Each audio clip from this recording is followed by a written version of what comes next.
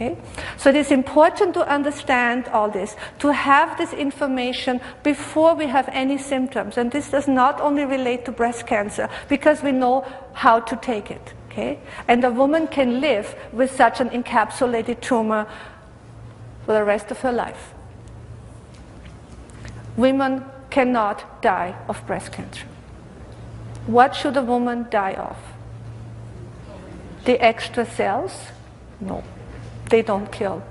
Okay? It's the fear, it's the panic, it's other conflict shocks that are added that involve vital organs, ducts can occlude, bile ducts with an anger conflict and so forth. Okay?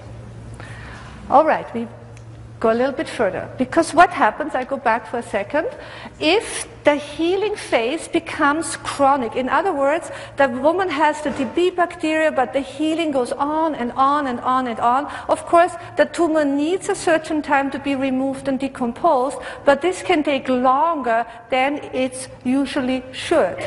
And the reason is the following. In order to understand why a condition, this in general, and of course of breast cancer particularly tonight, we have to understand what we call in German new medicine tracks. So conflict, relapses, triggers, and tracks. Sounds like a good movie title. Okay, so what happens here? The moment we have such an unexpected conflict shock, our mind is highly alert.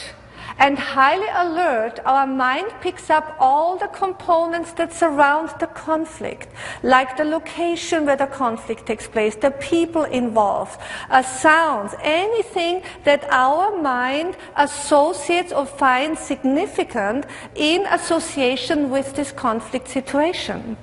Right? And this, we call in new medicine these components that come basically with the conflict shock, we call them tracks, because we can say, like train tracks, we can say that the biological programs runs on tracks established at the moment of the DHS. So it runs on these tracks. But the biological purpose of the tracks is there's a reason for that. The biological purpose of the tracks is to be a warning signal, an alarm signal, saying last time you were at this location, last time you saw this person, last time you went by this hospital, last time you saw this type of car, you had a conflict, so watch out and stay away. So if a person is in the healing phase and all of a sudden sets on one of these tracks, the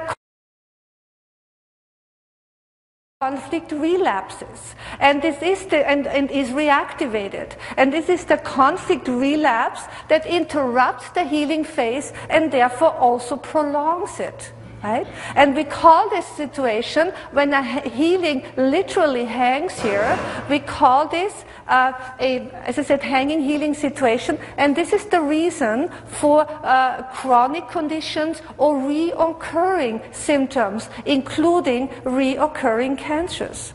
So in the case of a glandular breast cancer that is in healing with all the pus and discharge and the decomposing process, every time the woman sets on a track because the worry conflict is reactivated or any other trigger, then this will go on and on and on. So it is important to be aware of what is happening here. In German new medicine, it is essential to identify these tracks so that the healing phase can be finally complete. So what we also have to realize, and this is significant, that any supportive treatment on the organ level can only be successful if we also heal or complete the healing process emotionally and psychologically, because it is the psyche that is the driving component of the unit. So any treatment on the organ level can only be supportive to ease the pain, to slow down, if you want, an intensive healing process, but it is us, it is our mind, it is us, up to us and our work, so to speak, to complete the healing parallel, of course, also on the psychological level. Otherwise it goes on and on and on. But the fact is, my friend, in regards to, let's say, glandular breast cancer, even if the healing phase takes longer, right? It is essential that the woman knows that this is not a malignant disease, that this is not going to kill her. It just takes longer. Of course, it's draining on the system, but it is the attitude and the understanding that this is a healing process. It's like we have a wound and we always, injure it or scratch against, oh my God, it's bleeding again, it's going to take 3 days longer. Okay? This is exactly the same thing. It just takes longer. But in this case, because we're talking biological conflicts and not an accident or anything, we have to work on it on the emotional level to complete the healing. Okay, we're doing well. Okay, we learned now the biological program of the breast glands. So let's look now at the lining of the milk ducts. We have learned breast gland cancer controlled from the cerebellum, linked to a nest-worry conflict, the lining of the milk ducts, ectodermal tissue controlled from the cortex, and a different tissue type, a different biological conflict, and therefore a different type of breast cancer. Okay, so let's look at the conflict. The conflict that is linked to the lining of the milk ducts is, as Dr. Hamera calls it, a separation conflict. In this case, if that happens in nature, in this situation, a female is not worried about an offspring. In this case, there was a separation from the offspring because the baby, the offspring, is lost or had been killed. If this is the case, the lining of the milk ducts instantly starts to ulcerate, causing tissue loss.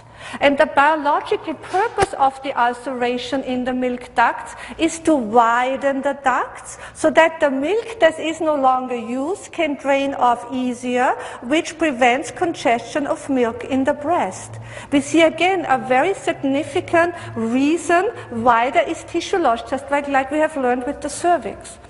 And Dr. Hamera found that we women, or our breast, responds the same way if we experience, or if we have a conflict that a child, our mother, a partner, a spouse, a sibling, a dear friend was torn from our breast. So the biological, psychological feeling behind this, I can no longer nurture you, I can no longer care for you, you're torn off my breast, and the program runs its course. So how does it work? The moment the conflict occurs, the conflict impacts now in the area of the brain that controls the lining of the milk ducts, and the program is switched on. And during the conflict active phase, as we already learned, there is ulceration, so tissue loss in the milk duct lining.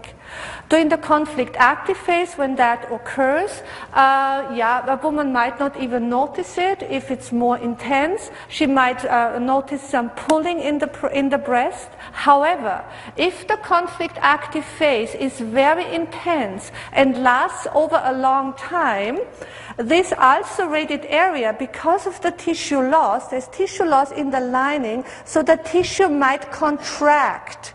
Okay? It's pulls together, it contracts, forming what is called serous knots. But conventional medicine diagnoses this as a cancer, although it's not even a tumor, although it's not even cell proliferation that is happening here. It is tissue loss, and the tissue pulls together, forming that knot. And the serous knots are treated, quote unquote, with mastectomy.